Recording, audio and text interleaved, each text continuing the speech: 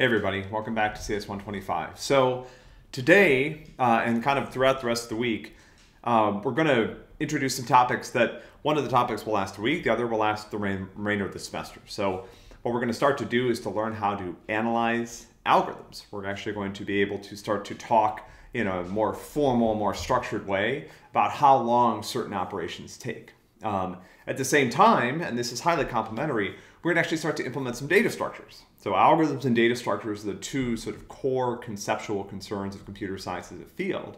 And so these are great things for us to explore together. They also have a lot of overlap. So this week, for example, we're going to implement a list twice, two different ways. And we'll look at the performance trade-offs of each. So we'll do it once using an array. You guys will start that on today's homework, and then we'll finish it tomorrow. And then we'll look on Thursday at a different way of doing it that uses linkage, something known as a linked list. And then on Friday, we'll finish that up, and we'll kind of talk about the two different implementations that we've created and what some of the performance differences are, which is really interesting. So I'm glad you're back. I hope you've gotten a good start on the MP, and I'll see you at the bottom.